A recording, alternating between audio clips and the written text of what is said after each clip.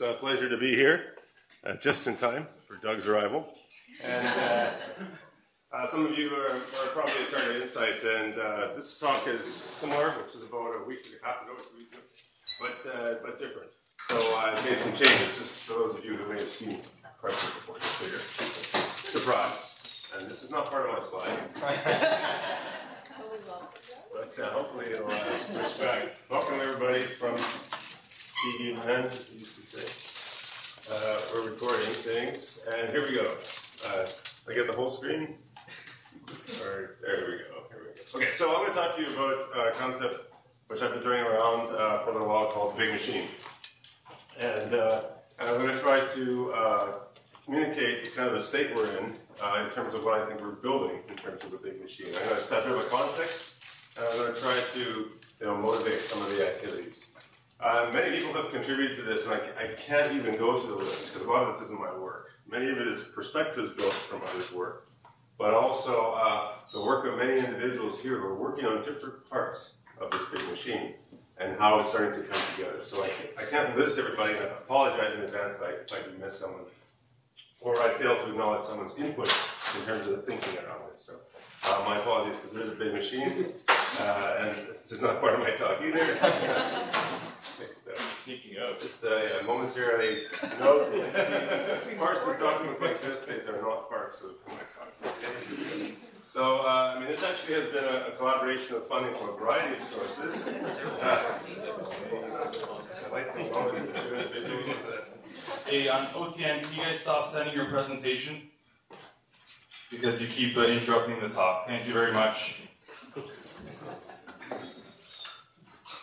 You guys. It's like a flow bomb. Where do you talk about that? Okay, so let's get going. I'm going to run out of time. Wow, this big machine's not working very well.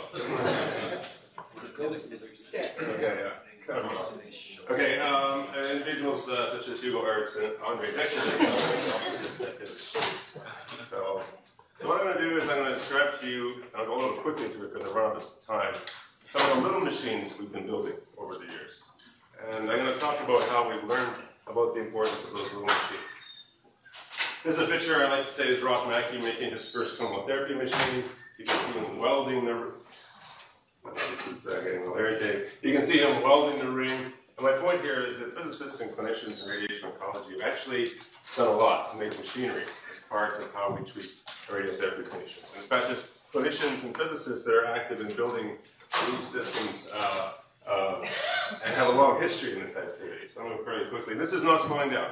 In fact, we've seen more types of machines on the planet in terms of proton machines, for example, or MR guidance machines. A lot of technology that's coming to modify how we apply therapeutics in cancer care. And these systems are integrating imaging data and therapeutics. Our platform that we're building in terms of MR-guided radiation therapy here at Princess Margaret, as well as others at the group in Utrecht, these machines are going to change the way we apply therapeutics. And we'll continue to do it. And we're going to continue to do it not only at this scale, we're going to do it at other scales, and these devices will continue to be built. And there's no question about that. We'll have other types of machinery, like the adaptive machinery. It allows us to really think about moving data sets through and tuning the intervention to the patient. And we, as interventionalists, we often focus on these parts of the system. Whether it's a device that lets us place dose more accurately, more precisely, or a system that lets us measure and respond and adapt to an interventional model in the context of radiotherapy. And more pieces are needed to even test the hypotheses you imagine around these things, around adapting care and modifying treatments such as auto-segmentation tools, deformation registration, dose tracking, and refining. And we've been using the computer as part of the machinery for many years. This is a great picture of Jack Cunningham, who will be here in Toronto for the World Congress next month. And you can see Jack's tools, his machinery that he used to change the way we treat patients by more accurately predicting the dose associated with the application of our beams. Classic picture of Jack. And so try to learn all these key parts, these tapes, those of you who know what are tapes for young people in the audience. And then we have other great IT innovators and technology innovators, such as the work that was put forward by Tom and Mike, with many people contributing, the idea of automating, using computers to allow us to change our process. And these are all really important parts in this machinery. And I'm sure many of you have seen this video of the auto planning activity. It allows us now to not only shorten the time interval for treatment planning in terms of breast appendix, but also to try to regularize the way we practice in terms of how we name structures. And this is a synergistic element. It's not just about one piece of machinery that says automate and save time. That investment in that piece of machinery resonates across the board because, as Thomas pointed out, and Mike has pointed out, others have pointed out, that the naming of all the structures in this plan becomes very consistent. So that structured thinking, that automation, starts to actually connect across. And this is where the kind of the big machine thinking kind of gets off the ground. I'm not going to go through this. And this is not just in radiotherapy. This is happening across the board, whether it's checklists in surgery or image-guided surgery, or measuring what kind of drug delivery we have in the context of medical oncology. All these innovations are happening at different points in time. And as we progress, there'll be more of them. We're pretty proud of the machines we make. That's all, fine. But I would suggest that in general, we're generally unsatisfied with the broader impact of these innovations. I think within oncology, we can see ourselves working away at different points, but are we really moving the field forward? I mean, I think there's a general angst that we should think about addressing, and how could we address it? And as Aristotle says, the whole is greater than the sum of its parts. And I think we're ready to think about a different approach that takes the compelling part of building machines, which I find very attractive. Maybe the physicists find attractive, and the engineers. Maybe the rad-oncs who really want to be engineers but thought they should go into medicine might find compelling. Is just thinking around the big machine. And the big machine thinking is seeing those small pieces work together to go to the next level in terms of how we advance cancer care. And I call it the big machine because it really is stepping back. And why do we need to step back? Why is it time, or what are the indicators that suggest we should step back and think about a big machine instead of these small pieces? The small pieces are very important. Don't get me wrong. They're critical. We don't know how critical they are, in fact. But understanding how critical they are actually requires us to get this bigger picture. So personalized cancer medicine is a perfect context for us to start to think about this, because we're realizing that, in fact, there's variations in the population, and responding to those variations is quite key, or understanding the reasons for those variations is quite key to understand why our change in practice is or is not improving care. I'm dry this morning. So this is a great quote by William Wellster. William lived in Weston, Ontario, just about a mile and a half north of my house. He went to McGill. Then he went up to Hopkins and started a pretty good medical school that's been pretty successful. And he has this great quote: "If it was not for the great variability among individuals, medicine might as well be a science and not an art." And I think medicine could be much more of a science. Those of you who think that art's important, that's okay too. But I think it could be much more of a science. And the reason I think that we could think about this as much more of a science is that, what does he mean by variability?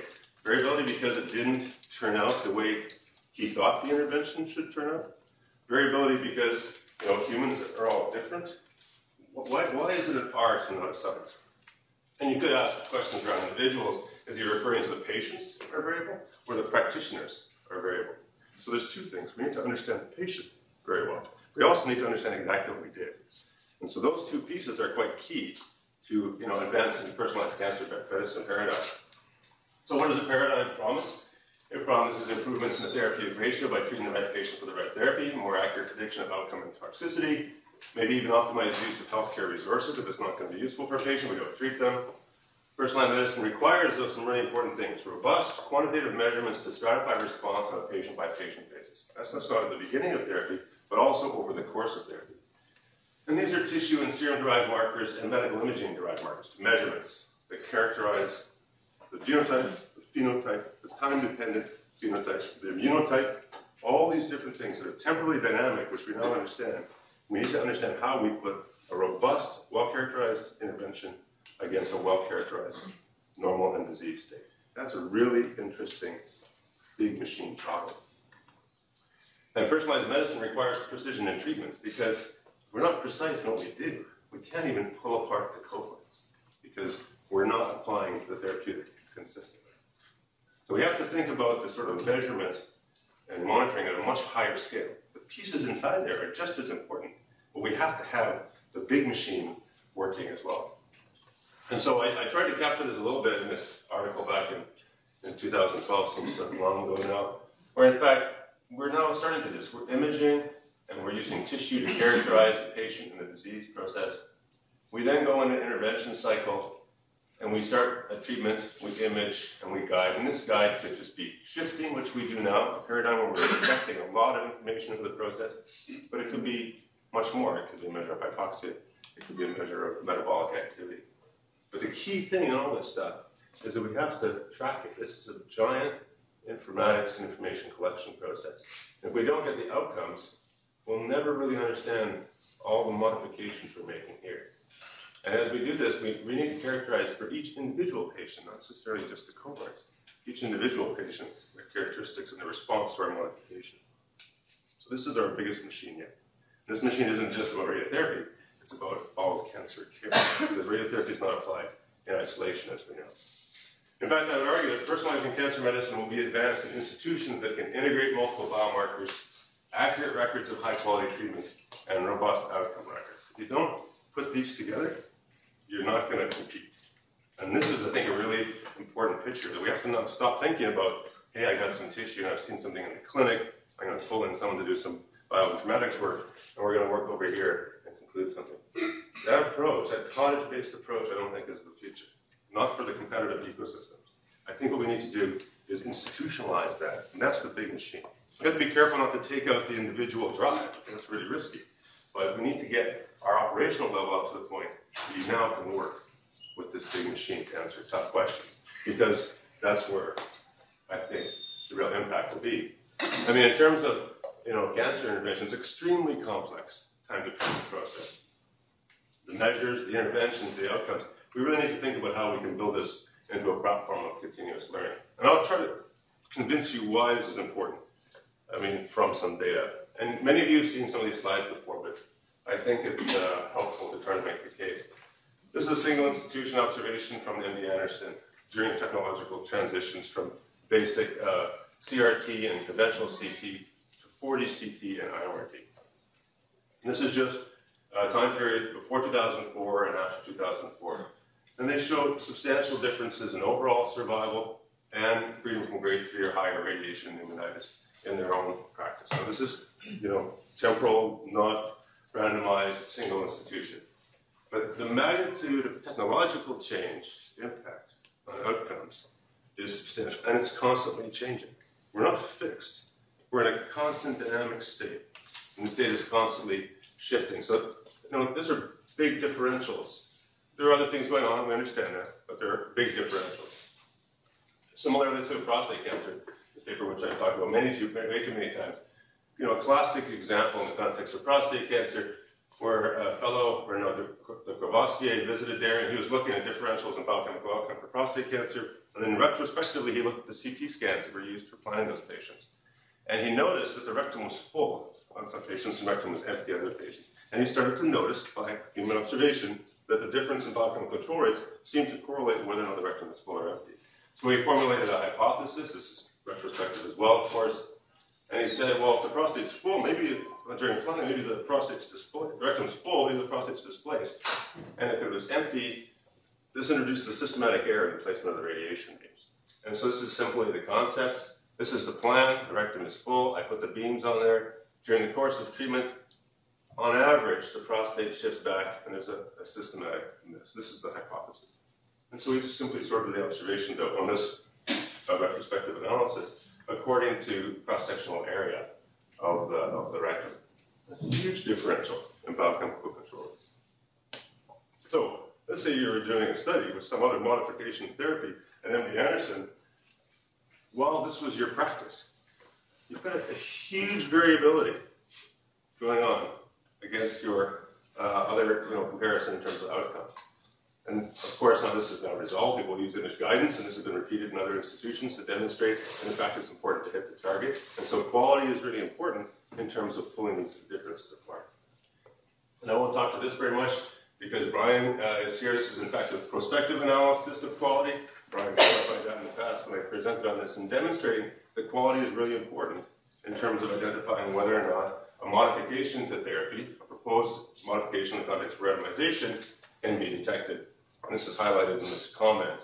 And that in the context of head and neck cancer treatment in the community, the results strongly reinforce the importance of doing well what we already know. And he goes on to say, it's sobering to note that the value of good radiotherapy is substantially greater than the incremental gains that have been achieved with new drugs and biologics. I don't know if this comment was so critical to be made, but I think the real important thing is if we don't know what we applied, it's really hard to learn more in terms of exploring other modifications to therapy. The other really interesting example, from a tissue perspective, is the HPV story in head and neck cancer, where an underlying biological process actually defined two different phenotypes of disease present in this population, which we used to treat as one. But now a measurement allowed us to identify that these are in fact two different populations.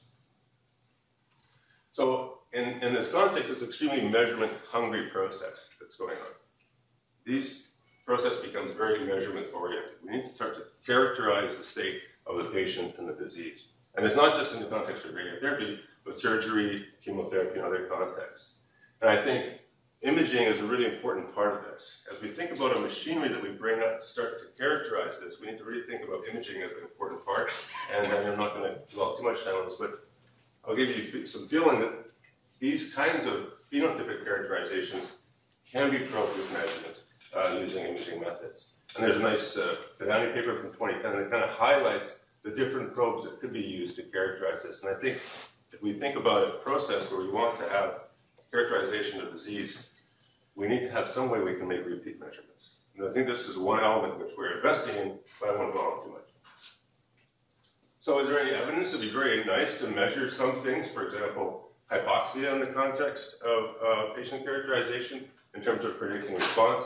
We have nice point-based measurements from our own organization that highlights the value of these kinds of measurements. And this has actually driven us to start to bring a signal online that allows us to characterize the degree of hypoxia in patients. And I think we'll see as we move forward that there are other signals that are really important to bring online. This is a publication from Hugo Ertz, and I'll talk about it a bit later, that there are other signals in these imaging measurements that we can use to guide and characterize the state of the patient. We can even go further. This is not just radiotherapy. It's a really nice example where differential in the quality of drug delivery in the context of gemcitabine is argued to be an important factor in predicting outcomes. Just illustrating using DCECT techniques, the differential in outcome between low area under the curve uptake or high area under the curve uptake highlights a differential in response to the patient. So it's not just a quality of radiotherapy question. There's another part of the machine, which is the quality of drug delivery. And these are relatively uncharacterized and an open territory, but we need to think about those because we're doing combined therapeutics, as is obvious. So how can we pull together this sort of multimodal perspective? And I did this for 3 different examples, and this was part of a grant that we wrote a couple of years ago that I'll talk about more in a second, but it really became clear to me that we need to sort of think about a much more integrated view. So let's just take 3 examples. Head and neck cancer. Overall survival, the importance of HPV characterized by P16, around a 20% effect. This is published in 2009. Disease-free survival, we're mixing these a little bit. Disease-free survival, FASA-PET from the Mortensen study from 2012, is about a 33% effect. And local regional control in terms of RT compliance, about a 20% effect. The magnitude of these variations are of the same scale.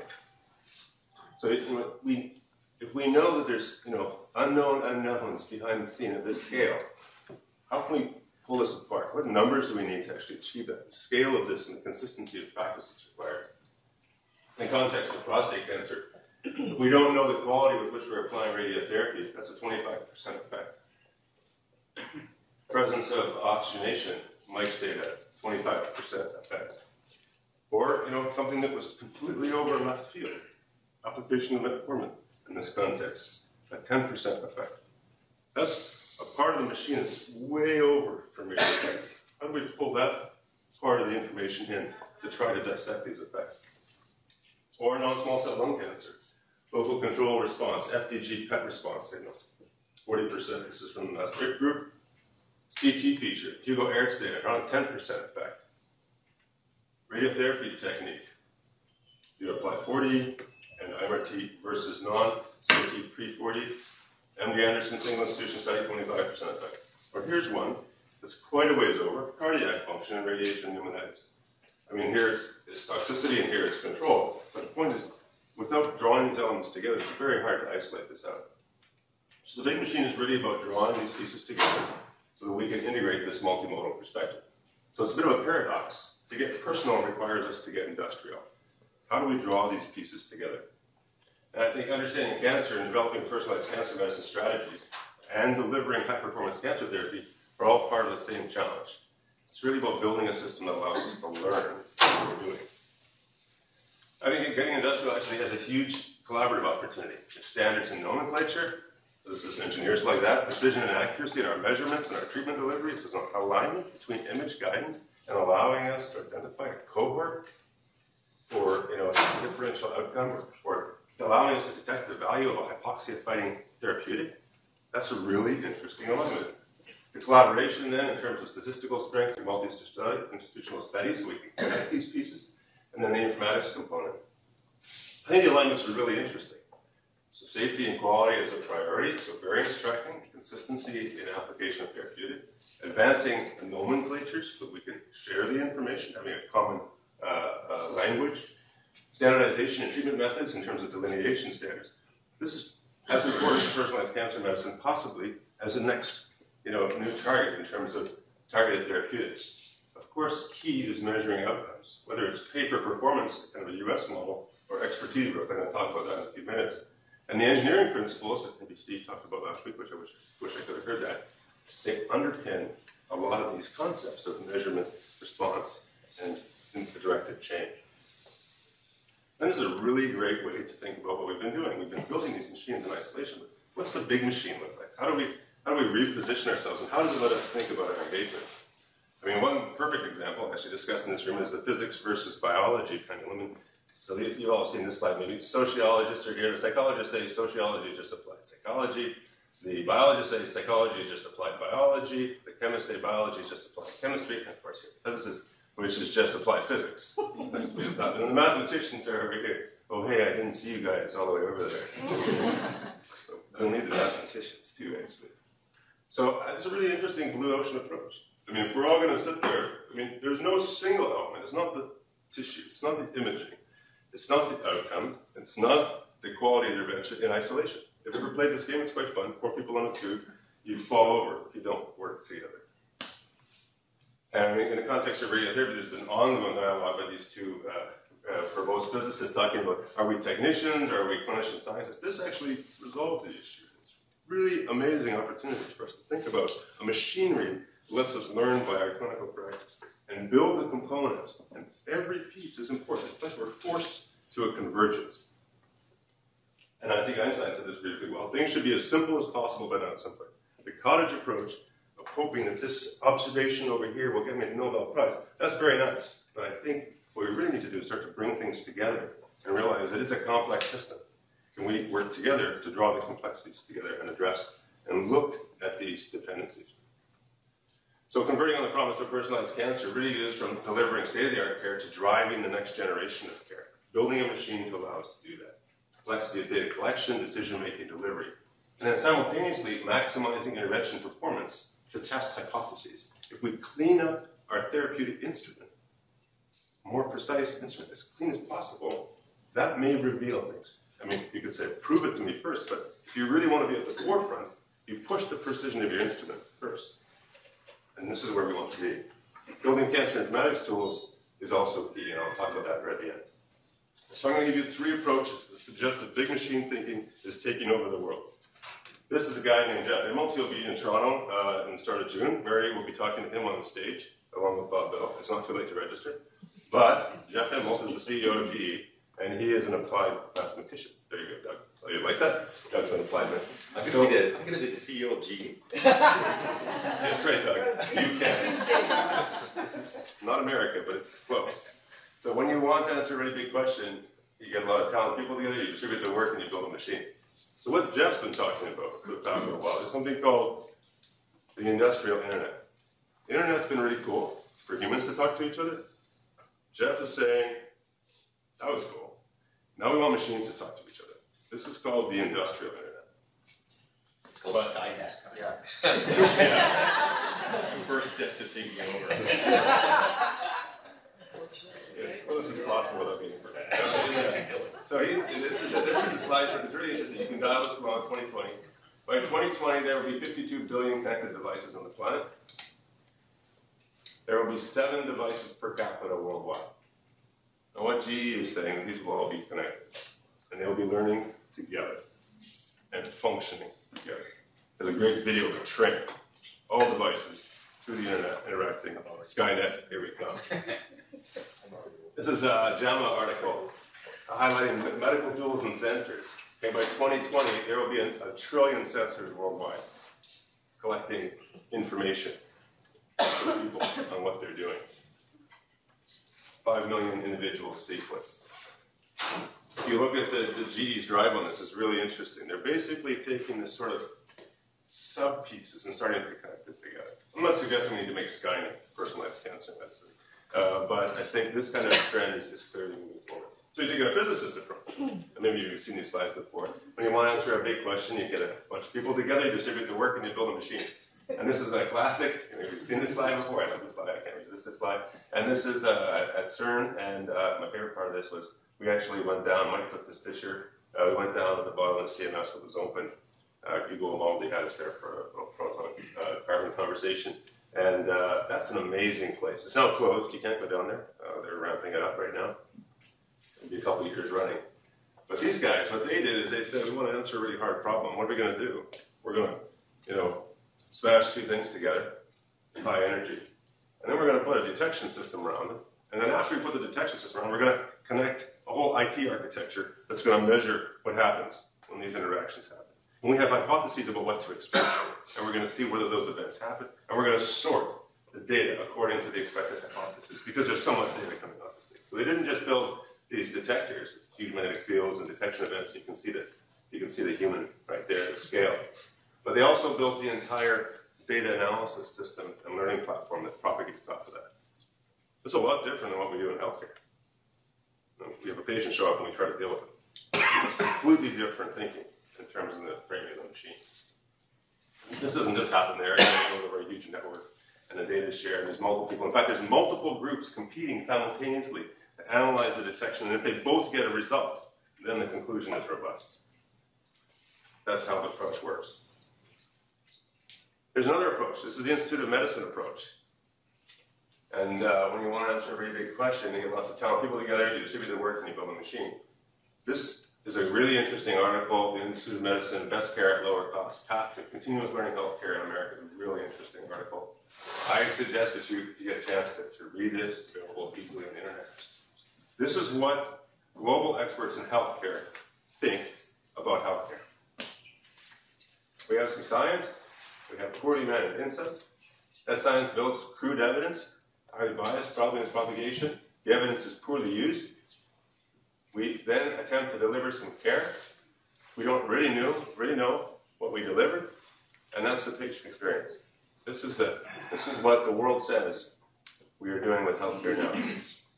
What they're doing is something they probably stole from Deming, or maybe Steve talked about this last week, I don't know, is that we need to really think about a continuous process where care advances science, builds evidence, returns to care. And this process is dynamic, and it has elements of culture, leadership, and incentives, and it engages and propagates. And the key thing on this is the zeros and ones. It's kind of a repetitive pattern there, but the point is that this is enabled substantially by technology and the exchange of information. The philosophy is not, the culture is not. It has to be built, but the technology is an enabling factor. So they gave us 4 key characteristics of a learning healthcare system. I'm going to go through them really quickly. Patient-clinician partnership. Engaged, empowered patients, learning healthcare systems anchored in patient needs and perspectives, and promotes the inclusion of patients, families, and caregivers.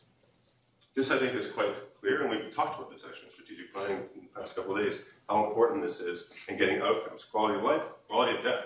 That's a really hard outcome to get. I was trying to figure that out. Ouija board, I don't know if that's going to work. But quality of life, quality of death. Really important things in the context of cancer.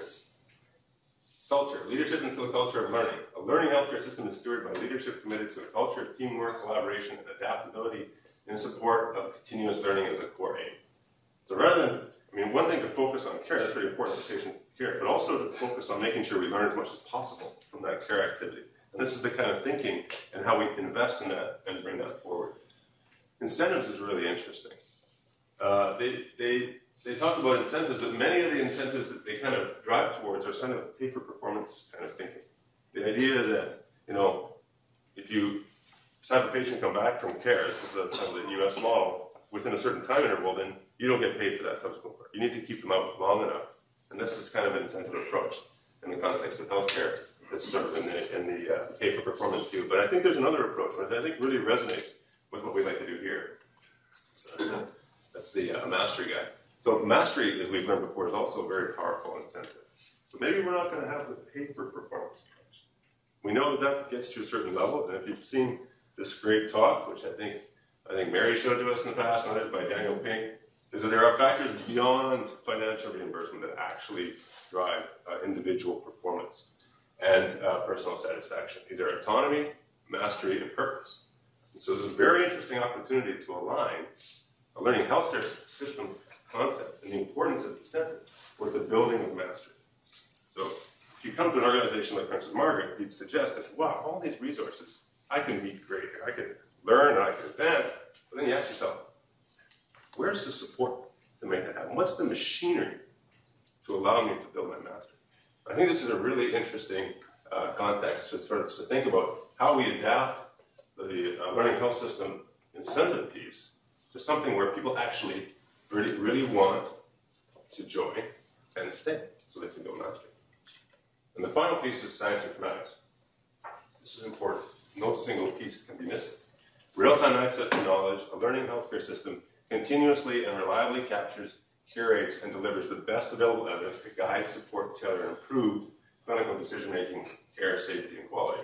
And I would suggest in a research hospital, we have to go even down further. The unknown unknowns have to be allowed to be explored. It's not just about protocolization and following evidence-based care.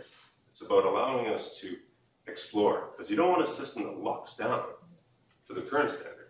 You want something that allows variation, because the variation will expose the gradients. And the gradients tell us where to go next.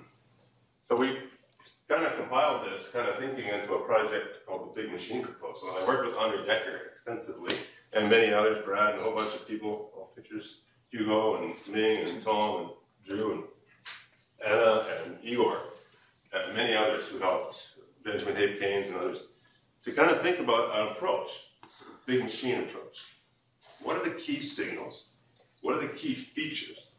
How do we bring those together to visualize, to leverage the human intuition, and to have machines help us learn? And so we structured this grant, and we submitted. We didn't get it funded, but we got great reviews except for one. The one that came in last, unfortunately. And so the data is big here. It's big and hairy. That's not you of color. Okay, big and hairy here. Then we have to think about, is it qualified? Do we trust the data? Is the data robust? We can't just take all that data and throw it in. We need to then extract features. That feature extraction piece. And once those features are extracted, we could share them. We have these features. You could discover the presence of those features. You could negotiate access, and then you could learn together through a learning platform. So we propose an entire architecture, which I kind of go through. It's pretty cool. We even got a letter from Tim Berners-Lee saying, this is cool. We didn't get funding despite that. It's unbelievable. It's still pretty cool. We got the letter. I haven't got the letter. And so the question that remains is, we didn't get the funding, but how can we do this? Because we need to do this. It's pretty clear to me that if you don't pull this stuff together, we won't compete. Major organizations advancing personalized cancer medicine have to get this right. So can we bring the signals together? Is it crazy? Can we still do this? We don't have a big budget for the big machine, but I would suggest that big machines are made out of small cogs that spin. And remarkably, there's a lot of small cogs spinning. We just have to get them to start to mesh. We're not meshing yet, but I want to try to give you a hint that in fact there's a lot going on. I'm going to go pretty fast. Intervention performance. We're doing this. We want to understand what dose we gave to each patient. This is a project in radiation medicine program. This is a project called RayStation. It's called a project called Dose Reconstruction and Monitoring. And we decided to bring RayStation as a new planning system in. We wanted to go from current practice, which is 3D anatomy and dose computation, assumptions regarding the nature of geometric stability, some confirmation of machine performance, image-based evaluation of the geometry. Patient sets up, good. Well, what does that mean in terms of the dose applied? Statistical arguments combined with geometric measurements to evaluate compliance to prescription. We project what's happening to our patients. We had this idea. Is it technologically capable for us to actually no longer do that? No longer work in this, implied state, but actually more explicitly. Could we actually accumulate it? How would radiotherapy change if we worked in dose space all the time? This is the kind of direct drive for radiotherapy. I gave a talk at 8 p.m. It was at the NASCAR place in Indianapolis, and so I used this framing. But is there any benefit to implementing an approach that moves the field of radiation oncology from being plan and assumption-based to being actual dose-based? What are the types of benefits one could expect? And in fact, I argue that there's 3 benefits. One, the adaptation opportunity. We'll start to see where we're placing the dose.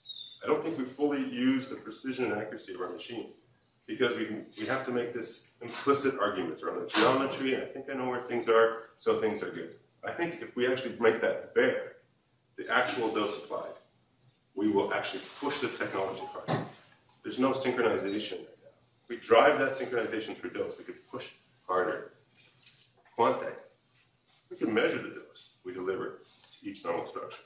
And if we collect outcomes, wow, the Quantec data we could build just as part of our practice. Amazing. And then the quality agenda. No outliers. We track dose all the time. So what do we need to do this? We need to be able to calculate the actual dose. We need a time-dependent description of the anatomy, image guidance. We need a method to calculate the dose applied at each point in time, and then we need to have a deformation model. And we should do this, and we should lever automation technology to make it possible. This is something we published back in 2010. Patricia was on this paper back then. And so we purchased the technology in 2012. It was immature, I would say. We've been wrestling with the company to make this happen. They're very much on board about making it happen. And we're currently in the process of deployment commissioning activities, and Jaffray has been leading this. A couple people have led this activity, and there's been some changes, but for various positive reasons. And medical physicists and Patricia, and babies, okay. I don't know how else to say it. And we're moving forward. So now we're at the point where models are being commissioned. Jaffray sent me these slides last night. And things are coming. I have a nice report that's running along on our operations side. They have this thing up and running, showing that we can calculate those. And this is beautifully scripted on the back end of this platform.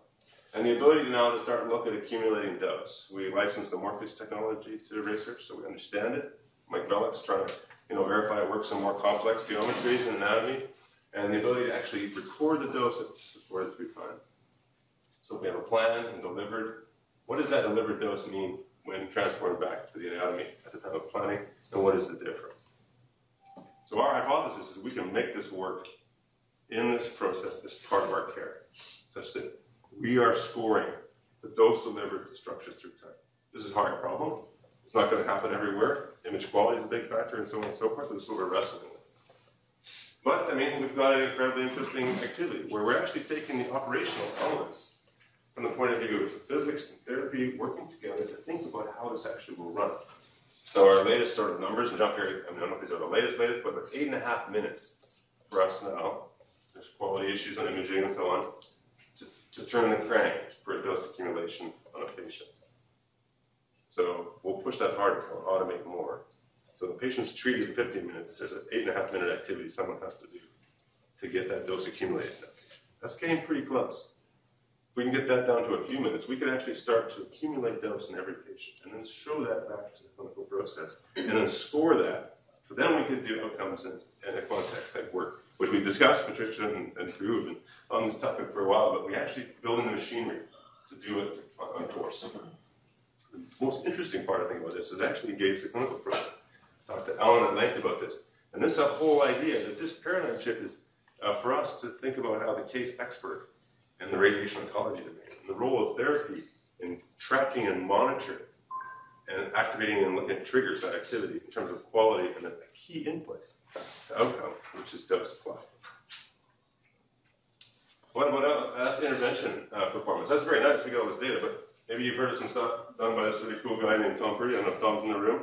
Tom in the room? Tom's in the room.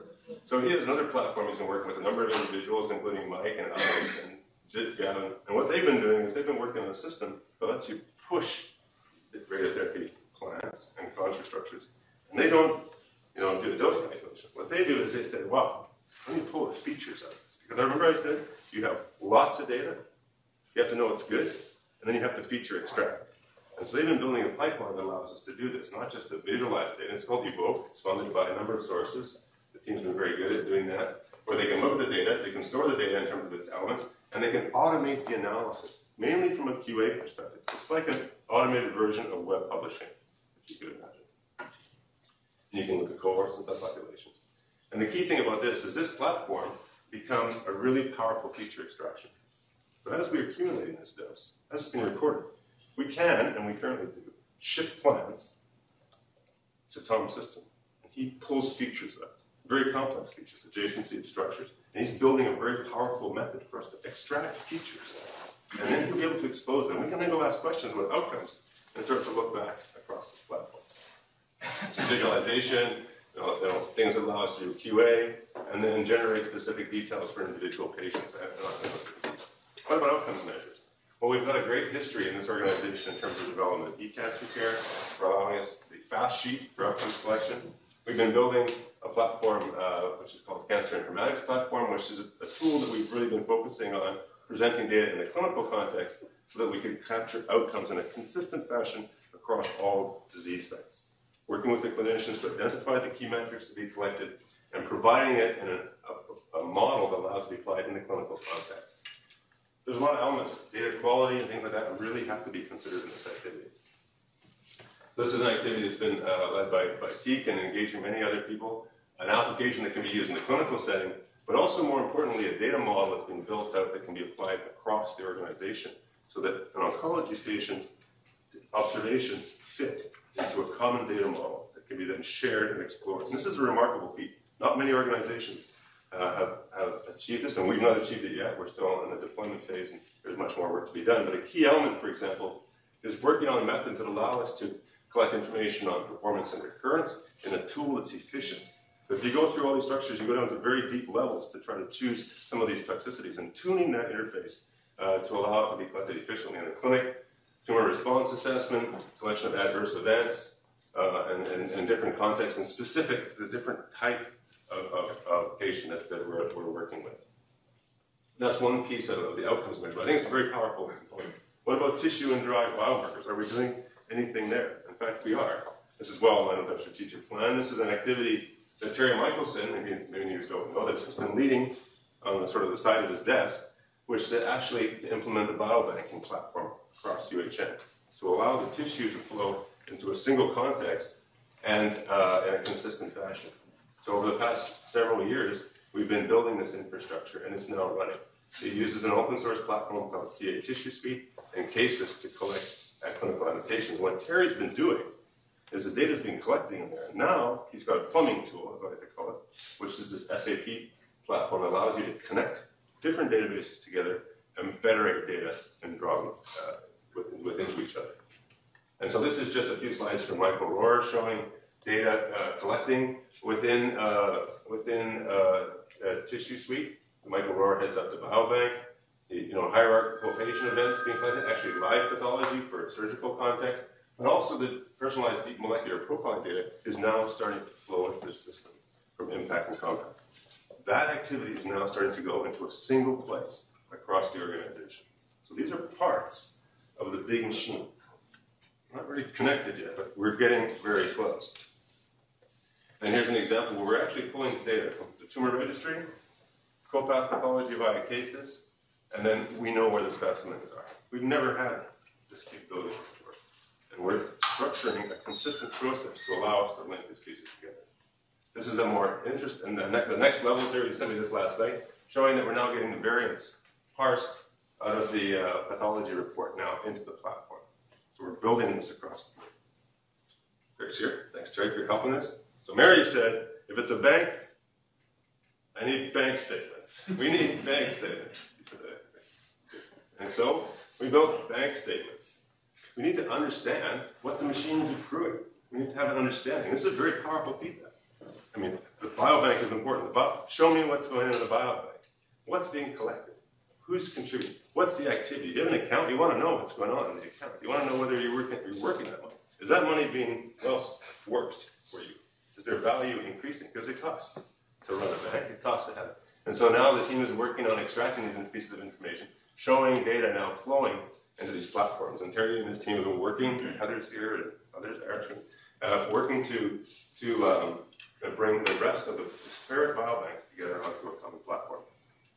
This is a really huge, important part of that machinery, because we know tissue characterization is key. What about imaging? Well, we concluded after some dialogue about that if we're going to measure one pan-cancer signal for imaging, we should look at hypoxia. So we pursued this, and we're now building a FASA-based hypoxia signal. It's coming online. A signal is great. We need to produce the agents. We need to be able to apply it consistently in the clinic. Really good PET technicians like Doug Vines and others. And then we need to go from that signal to a feature. So that signal is then collected in the form of imaging, and we need to convert it to a feature that can be exposed. So that whole pipeline, we maybe only need 20 signals for personalizing cancer. We don't know what they are, but we think hypoxia is a pretty good pan-cancer bet in terms of characterization of the phenotype. So we want to bring that signal up within the system as part of the big machine. It's not running perfectly yet. We still, we're trying to have a robust FASA supply. So we got our own cyclotron. It's now running. It's across the street. It produces agent. It can produce FASA, but not yet for human consumption. And we're targeting basically 30 days post-August, depending on how fast Health Canada comes back to us. So that we'll now have a signal that characterizes a key microenvironmental phenotype that we think is predictive. We saw the plots from Mike and others. And that signal will come online, and we can consistently apply it. We can consistently convert it to a feature, and then that can feed into the big machine learning architecture. What else? We need to really think about not just the signal generation, but the feature extraction. So we've got a great group that we've built over the several years in terms of quantitative imaging for personalized cancer medicine that really thinks about the commissioning, the technique maintenance, and then this pipeline. And this is going to be key. We published this in seminars, radiation oncology is coming out of it. Every radiation oncology program should think about having such an architecture. We've had CT. CT image is very robust. MR, more complicated. FASA, complicated. FDG, other molecular imaging coming forward need to be well characterized. We need to have an investment of a pipeline that feeds imaging data into a process, because we may decide our prescription based on that signal. We're fiddling with it to 2 or 3%, and we got a PET scanner that's, who knows what it's producing. So that kind of dependency becomes really key. I won't talk about this in detail, but we're leveraging funding from a variety of sources to build this platform. And I'm going to skip along. We've recently negotiated with Hugo Ertz to bring his radiomics platform here to run on that architecture so that we can start to pull those features out and start to feed those forward in an analysis. So we're slowly bringing the big machine to life. This is Terry Michelson. You can see him in the biobank plumbing that's like serum and bloods, I think there. This is David Green over there at the cyclotron, little greasy there that day. Let's check Terry for calluses over there. Yeah, Josie got there. So the question is, are we learning yet? No, not really. Not really. I think we're still building. This is the problem. We have to really start to think about this. We have some good people. We have some good stuff. But, the machine needs that learning piece. So we really have to think about what that looks like. Data visualization and machine learning platform. This is a huge problem.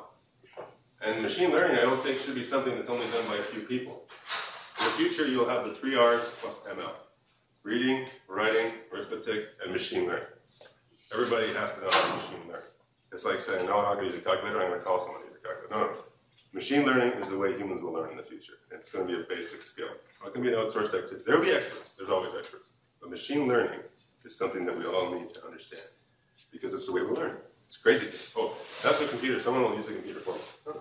Machine learning is the way you learn. Why would you outsource how you learn to somebody else? So we have to start thinking about that. Our own skills and bringing experts to help us. We have an issue of data and material access governance. This is a greater good versus return on investment. This is a general problem in the organization. Every organization has this issue, and I think I'm not going to solve it here. We also have a question around base funding for the big machine. What is the cost of learning? Learning is important. Are we willing to pay for it? So I would say we're kind of at this level. We got our seed drill out, and we're going to start, planting. This is actually corn. This is This looks like it's. No, I think it's anyway, you can see we're not here yet. But we're working with different groups. IBM Watson was here just last year, and we're talking to them about could we work with you on these kind of tools. There's also other things that are happening. It's a really interesting thing that Terry brought us called the HANA box. These are guys who are thinking totally different around federation. It's a really cool concept. The computational memory advances over the past 5 years are totally changing the game. These guys put a ton of memory and a ton of processors in a box. And then you say, okay, then you say, oh, can you pull this table out of this database for me? And it does that. And it does that regularly for you. And then in that same box, it keeps that table. And in that same box, it's got an integrated machine learning architecture. It's always turning on those tables that are constantly being updated. And it holds the whole thing in memory all the time. So the federation thinking, where you start to bring data together from SAP just to view stuff and get bank reports, that's not enough. Area, we could have the same data flowing in and the machine learning running continuously on those platforms. This is the kind of technology that we should be looking at and bringing into the organization, because we don't have the head on the machine yet. We just have these kind of Bambi-like legs. So in summary, there's a complex interplay between the testing of clinical hypothesis and the organic healthcare machinery. Organic healthcare machinery will not allow us to really push the limit as we get to these 20s and 30% factors. Personalized cancer medicine is an emerging medical, scientific, and technical challenge that pushes the field to address these issues. And we need to tackle the problem with the same enthusiasm that we engage other technological innovations. After all, it's just a bigger machine. Thank you.